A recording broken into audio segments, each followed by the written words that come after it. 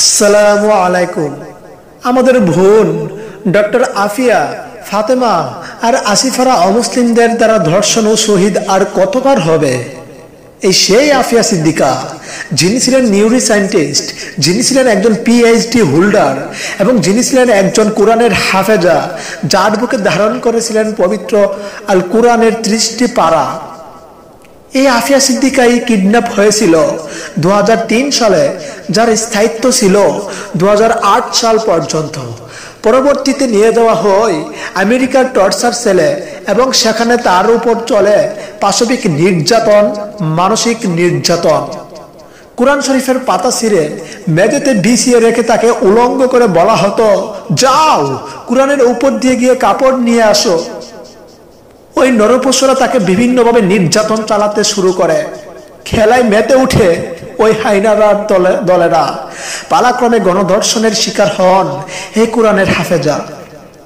Neuro scientist doctor Afia Siddika আমেরিকার আদালতে তাকে 86 বছরের সাজা ঘোষণা করে এক আমেরিকার সেনা হত্যা চেষ্টার অপরাধে।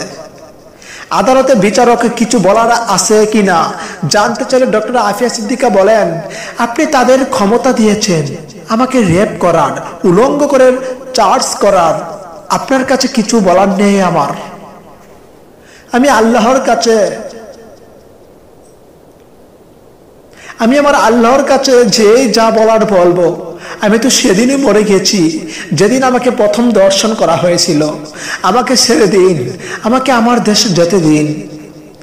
ডক্টর আফিয়া সিদ্দিকার মূল অপরাধ ছিল তিনি একজন কোরআনের হাফেজা ছিলেন।